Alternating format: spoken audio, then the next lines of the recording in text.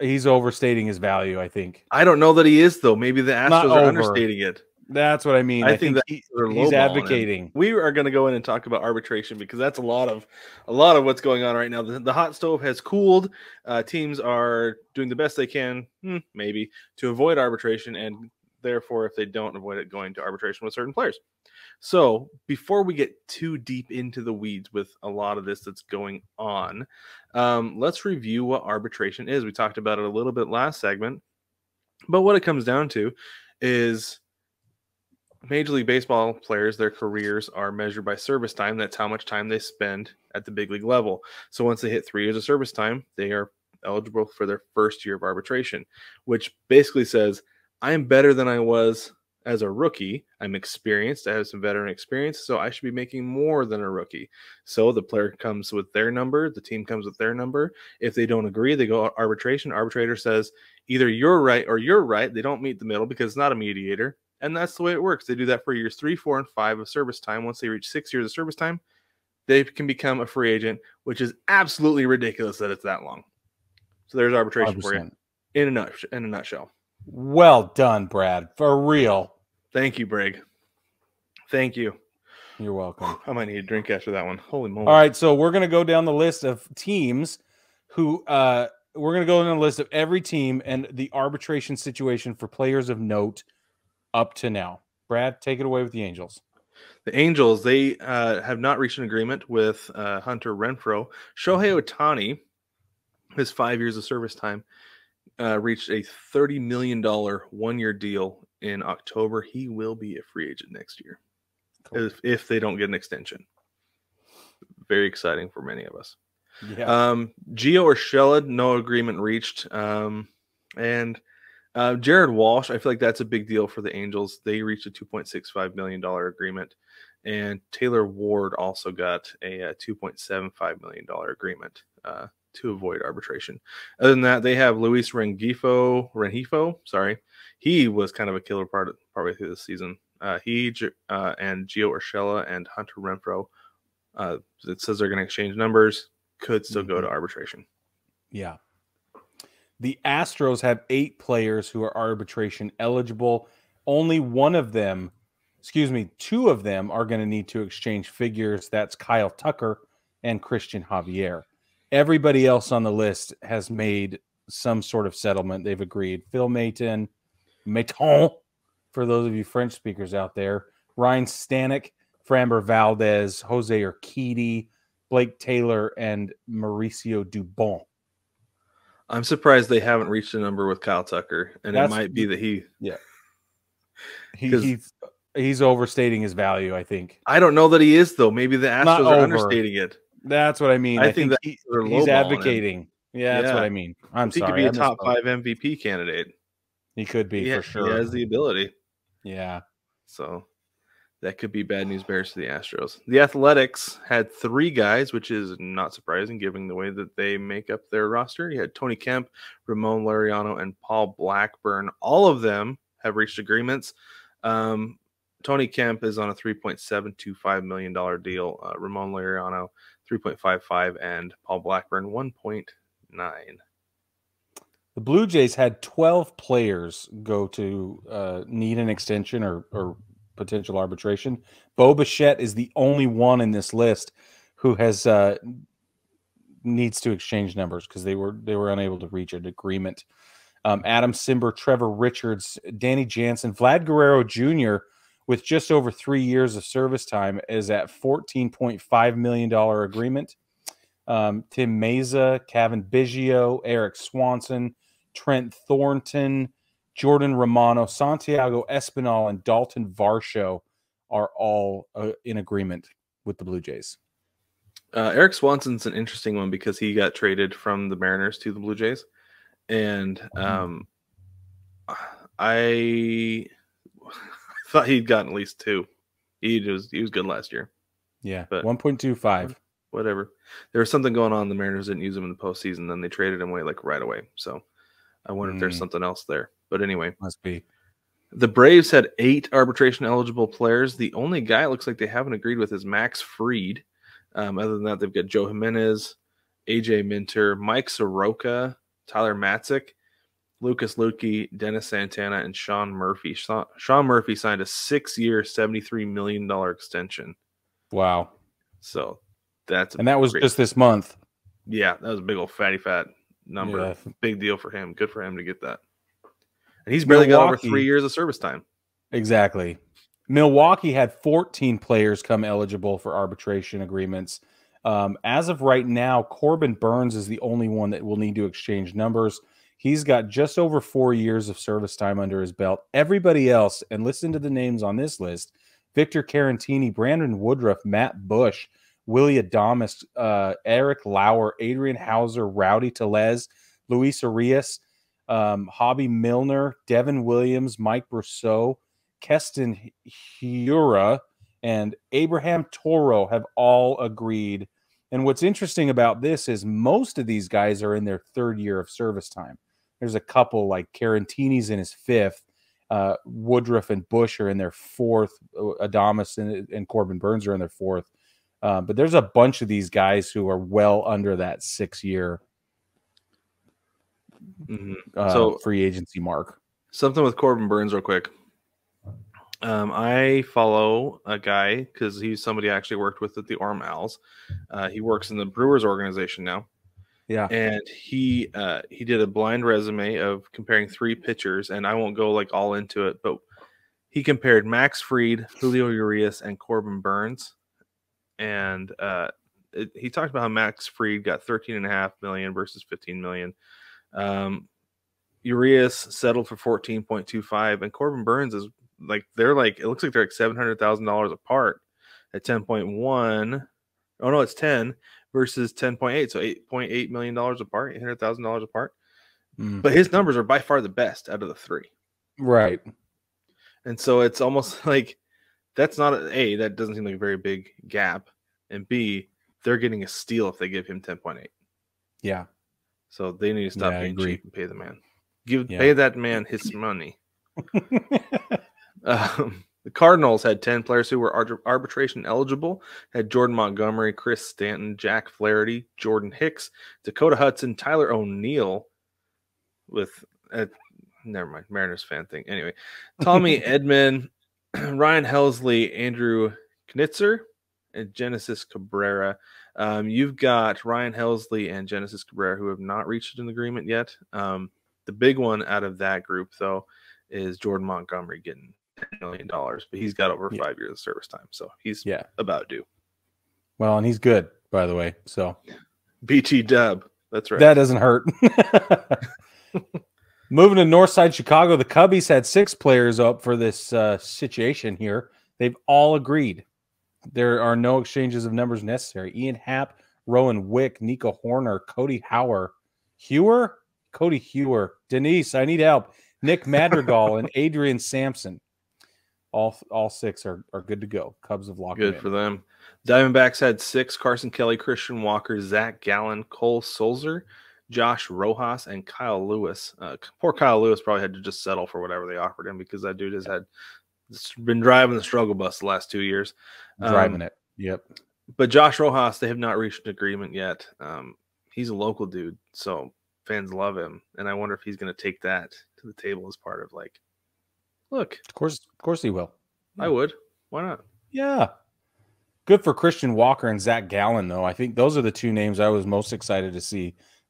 Christian Walker walked away with 6.5, and Zach Gallen just a little over 5.5. So yeah, very excited. Zach Gallen certainly earned it this last year. So did Christian Walker with that Gold Glove. Yeah.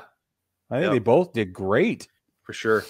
The Dodgers had 10 players up for arbitration. The only one who didn't reach an agreement was Tony Gonsolin.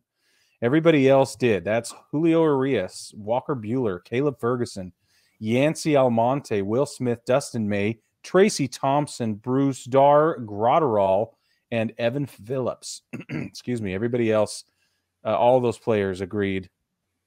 Don't have to exchange numbers. It's very nice. Nice. Giants had 10 players: Scott Alexander, John Brebbia, Jacob Junis, Austin Slater, J.D. Davis, Mike Yastrzemski, Logan Webb, Lamont Wade Jr., Tyler Rogers, and Tyro Estrada. Looks like they've all agreed. So good for them. Yeah, watch out for Tyro Estrada. He's going to mature into quite the ball player, I feel like. Yeah. He's only only got at 2 years of service time, so exactly. Yeah, got a just lot you of wait. control left with him.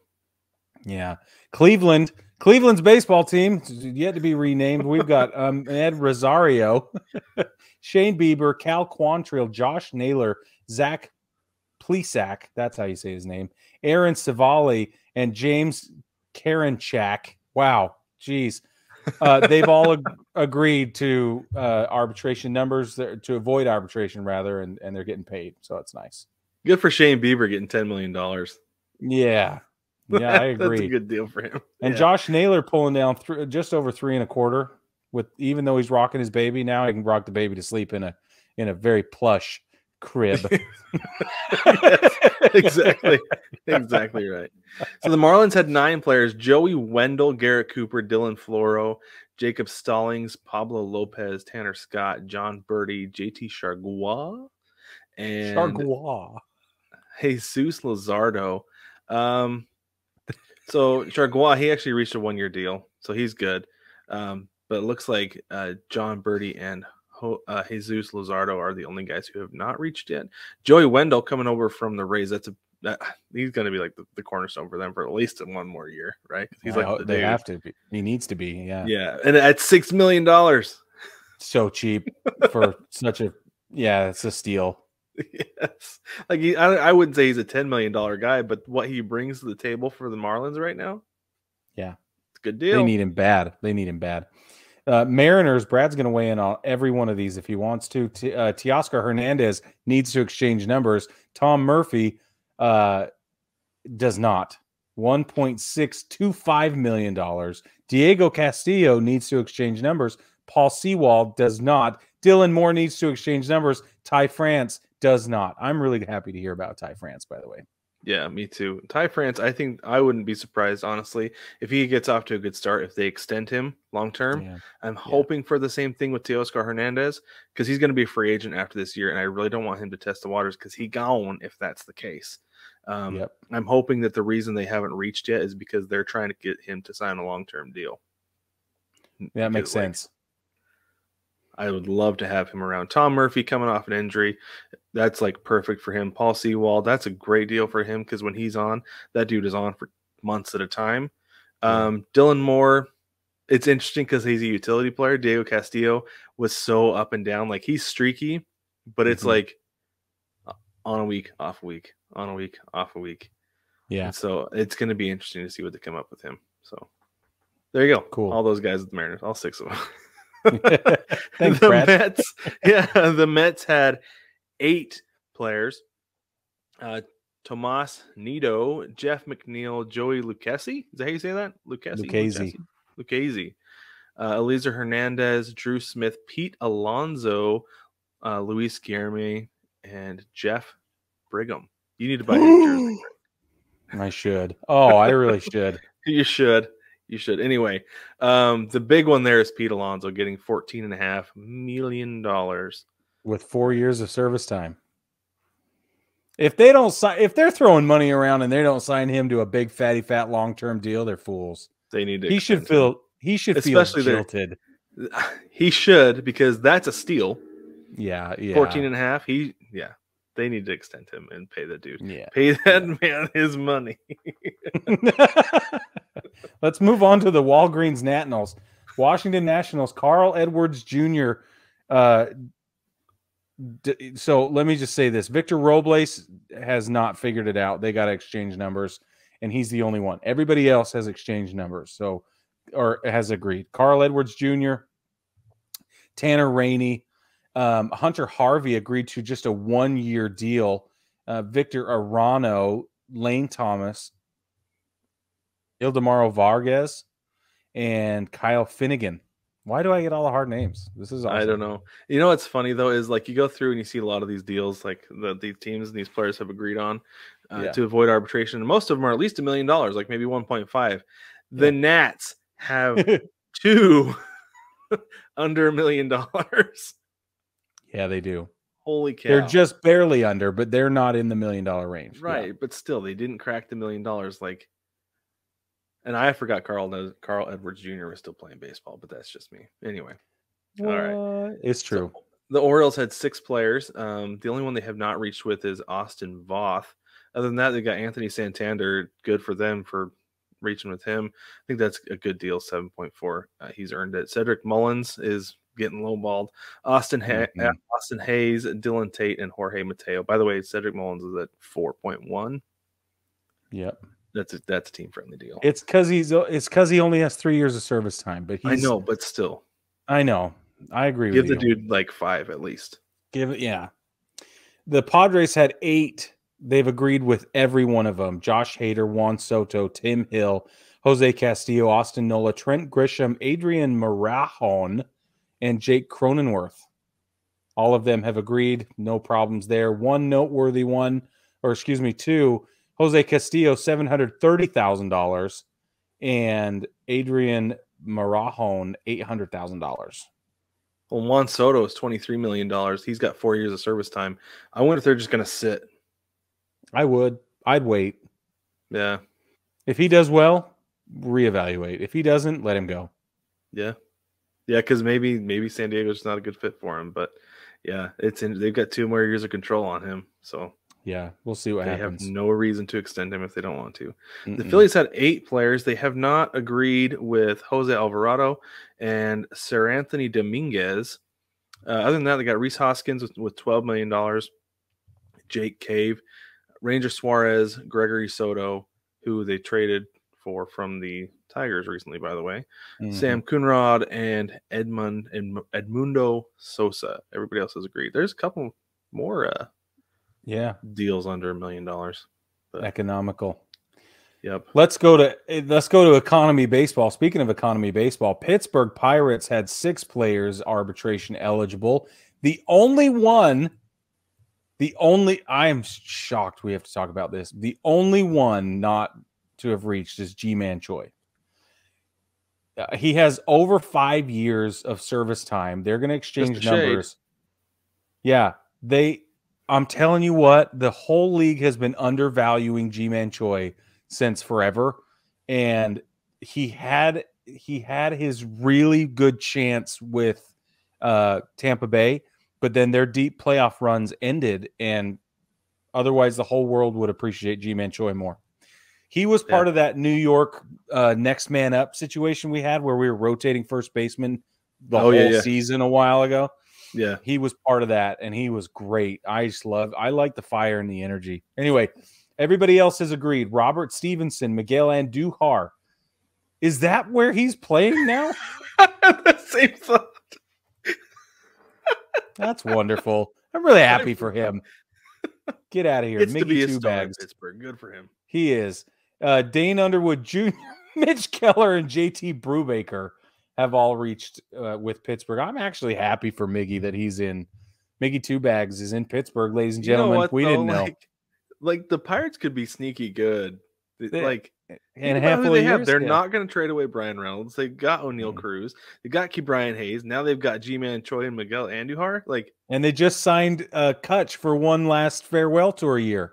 Yeah, get some pretty good pitching in there. You might have a not bad team. Yeah, you could be Baltimore a couple of years ago. Maybe. Yeah, I don't know. Fascinating, like that though. Sneaky build. Yeah. At the very least, interesting to watch. Totally. Unlike how they have been. Or interesting to watch how they blow it, because they are also not incapable of taking wonderful chess pieces and just rolling over. Sorry. Yeah, you're right. Okay, the Rangers had 5, and they all 5 reached an agreement. Mitch Garver, Brett Martin, Taylor Hearn, Jonathan Hernandez, and Nathaniel Lau. I think it's Lau. Maybe it's Lowe. I think so. Maybe Lau plays for Tampa Bay. Anyway, Nathaniel Lau does play for Tampa Bay, by the way. There we go. That's who I was thinking of. Speaking of Tampa Bay, let's move on. Yandy Diaz has not reached an agreement and will exchange numbers. So is Jeffrey Springs, Harold Ramirez, Colin Poche, Pete Fairbanks, Ryan Thompson, and Jason Adam. Trouble in Paradise, that's a lot of names on the list of 14 total. Half. It's half. So the ones who have reached agreements are Yanni Chirinos, Sean Armstrong, Jalen Beeks, Andrew Kittredge, Francisco Mejia. That's how you say that. Christian Bethencourt. I always want to call him Betancourt, but it's Bethencourt, and it bugs me. And then Randy Rosarina, which is a good one. Randy's obviously undervalued. $4 million. $4 million. Yeah, it's ridiculous. And I'm not surprised. I'm not surprised that half that group is potentially going to go to arbitration because they're like, no, we are not paying you what you want because we are cheap. Yeah, and the players are like, we are really talented because they are. Exactly. We get you to the playoffs every year. Okay, let's go to the Red Sox. They had 8. Looks like they've agreed with everybody. Ryan Brazier. Wow, that was terrible. That's what happens when you watch games with the volume down, Brig. Yeah. Rafael Devers, Nick Pivetta, Alex Verdugo, Rob Refsnyder, Christian Arroyo, Josh Taylor, and Reese McGuire all agreed. Good for them. But notable, Rafael Devers, they agreed to a $17.5 million deal to avoid arbitration, and then he got a $313 million extension over 10 years. For 10 years, yeah. In Cincinnati, the Reds have reached agreements with all 7 players. Buck Farmer, Luis Cessa. That's a shame, Luis Cessa. Kevin Newman, Lucas Sims, Nick Senzel, Justin Dunn, and Tihei Antone. I think is how you say that name. There. Justin Dunn, I think that's a perfect number for him because he was out he's missed like a season and a half, I believe, with a shoulder injury. $900,000. If he can get healthy, they'll have a good pitcher.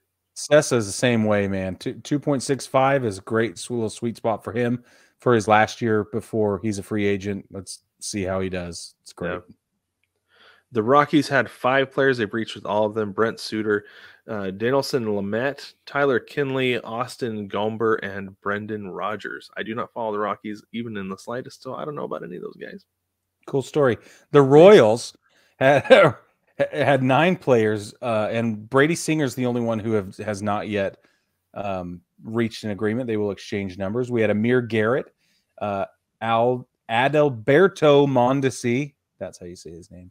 Brad Keller, Scott Barlow, Nicky Lopez, Taylor Clark, Josh Straumont, and Chris Bubik are the other ones they've all reached agreements with, and they're all over $1 million. Nice. The Tigers had 4 players. The only guy they haven't agreed to. Oh no, they did. Sorry, it wasn't highlighted, so I couldn't tell. They've agreed with everybody. They have a deal in place. Jose Cisnero, Austin Meadows, Tyler Alexander, and Ronnie Garcia has a 1-year. They reached an agreement on a 1-year deal. So there's that. Minnesota, Luis Arias is the only one in Minnesota that has not yet reached arbitration agreements and will exchange numbers. All of the other 7 players have. Emilio Pagan, maybe? I don't know. Tyler Mahale, Tyler, Caleb Thielbar. Why is this happening? Kyle Farmer, Jorge Lopez, Chris Paddock, Jorge Alcala, I can say that one. Kyle Garlick. Nice. That's his name. Garlick. Oh, there's a note with Garlick that says that he is currently in DFA limbo. Bum, bum, bum. Yeah, that's a big deal. Big deal for him. White Sox have 5 players. They've all reached an agreement. Lucas Giolito, Ronaldo Lopez, Dylan Cease, Jose Ruiz, and Michael Kopech. All of them. The Yankees, with their killer farm system, are boasting 12 names that reached arbitration. All of them reached an agreement but Gleyber Torres. Gleyber Torres is going to go to arbitration. He has a little over 4 years of service time in the tank, and there's a lot of talk about trading him anyway. So it's pretty interesting. Yeah, it's true. I remember that, there were rumors early on in the offseason. You're right. Still going, but obviously this takes precedence. So we'll see. Wandy Peralta, Frankie Montas. The problem with Frankie is that he's going to miss the first month of the season. Is recently been reported, and now we need a 5th starter. So that's really exciting. And nobody wants Trevor Bauer, but he's there. Isaiah Kiner-Falefa, Lou Trevino, Clay Holmes, Jonathan Loaizaga, Domingo Herman, Kyle Higashioka, Nestor Cortez, Jose Trevino, and Michael King. that makes up the royal we of players who do not need to go to arbitration in the Yankees system. What do you think of that number for Nestor? It's low, but it's way low. It feels low. $3.2 million for a guy that was an all-star, had his breakout season, carried the team for a long time, is Mr. Reliable when Garrett Cole isn't. Yeah, I am shocked. Yeah. I wonder if they're, because he's only got 3 years of service time. I wonder if they're waiting for him to do it again. Of course they are. Like, and that makes perfect sense. Prove it again, because he was not this guy in Seattle. Trust me. Not at all. Trust me, he was not. But no, he has been nasty Nestor, but for 2 different reasons. He was nasty Nestor in Seattle. I'll tell you, it was nasty. Oh boy, yeah, it was nasty. And now it's nasty, but it is the best kind of nasty. Yep, unless you're in the box, and that's a problem. That's exactly right. So there is your complete full rundown of arbitration eligible players, everybody who agreed, everybody who did not. There you go. Hopefully your team reaches an agreement with your favorite player, and it helps. I mean, this is the thing. This is the thing to keep in mind with arbitration. It's not like if they don't reach a deal and they go to arbitration, it's not like the player is going to walk because they're not a free agent. Keep that in mind. Yeah, but the thing that I worry about with arbitration, I always worry about with going to arbitration, as I worry about fracturing a relationship with the front office. That's my big problem with arbitration. Yep. So even Derek Jeter said it wasn't the same because he had to go to arbitration. I could see that. Yeah. Mm-hmm. Yep. So it just wasn't the same after that. Yeah. So because you get to see, you have to see exactly what they think about you besides like the contract negotiation. But anyway, that's a whole nother thing. But baseball family, you can look at our arbitration video if you want. Yeah. Right. We have a video explaining arbitration. Yeah. In fact, a lot of people have been watching it lately because every year when arbitration comes up, a lot of people flood into that video. It is there for you to watch.